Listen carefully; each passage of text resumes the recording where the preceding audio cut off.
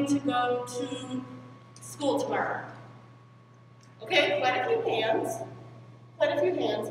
How many of you, when you are going to go to school tomorrow, might, you maybe won't, but might bring a peanut butter and jelly sandwich or a peanut butter sandwich for lunch?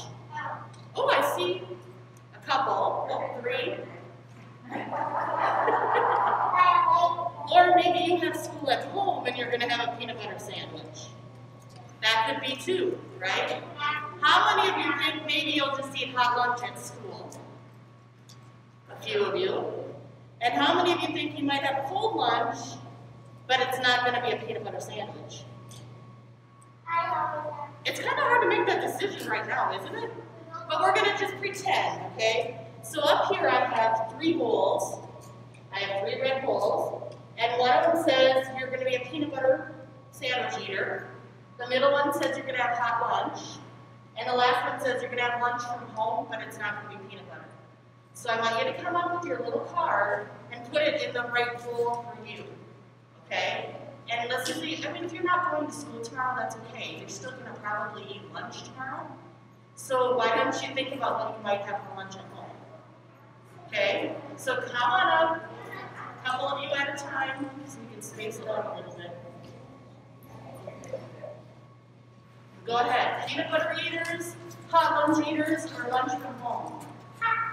You're going to have hot lunch? Okay. That's the one in the middle. Just what do you do most of the time? That's fine. Lots of hot lunches. They must have good lunches. Did they? I expect moms and dads to have some hot lunch.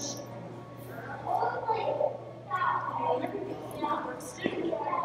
So, you think you're going to do hot lunch? Oh, you guys are going to make this really, really tricky. So right now, we have 0 in our peanut butter sandwich bowl. It looks like most people are choosing to do hot lunch. That's the one that's got the most in it. I don't want to spill them out all over the place. But that's the one that has the most in it. There's quite a few in here. And then there's just a couple. Actually, there's quite a few, I guess, 4 or 5, that are hot lunch. Nope, not hot lunch. Hot lunch, but not peanut butter.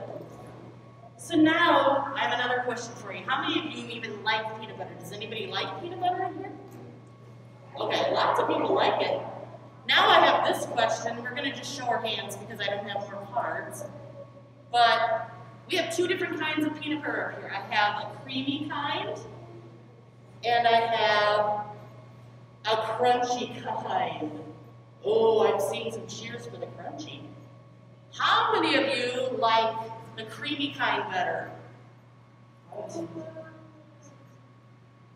Okay, like over half of you, I think, are creamy. How many of you like a crunchy kind? Okay, it's pretty close to the same number, you guys. Pretty close to the same number. So some decisions that we have are no-brainers.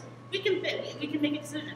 This morning you made the decision to put on clothes and come to church. Maybe you didn't make the decision, and mom and dad did for you, but there was a decision made. But you made this. How many decisions do you think you make in a day? Do you make any decisions during the day? What do you think?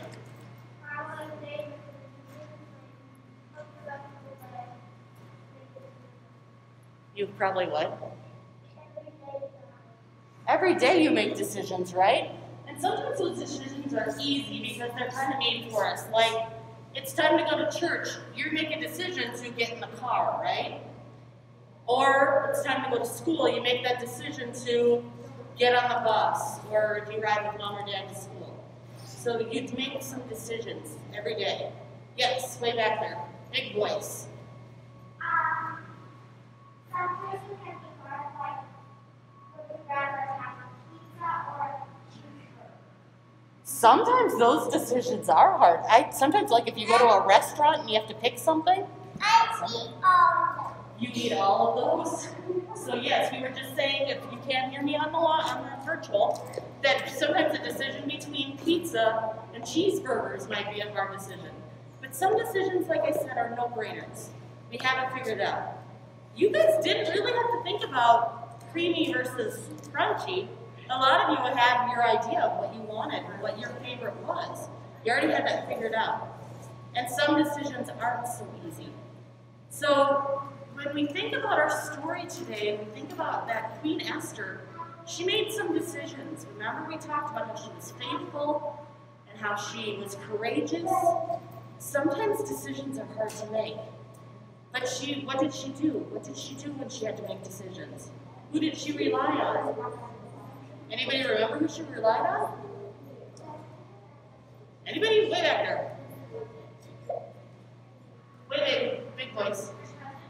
Okay, her cousin. She did rely on her cousin. You're right, because she was living with her cousin. But who else did she rely on? Go for it.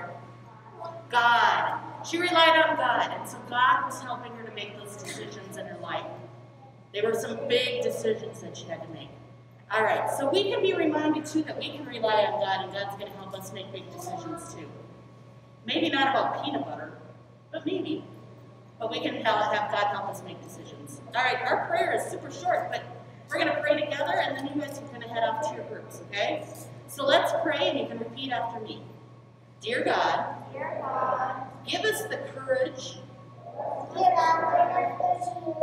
to make right choices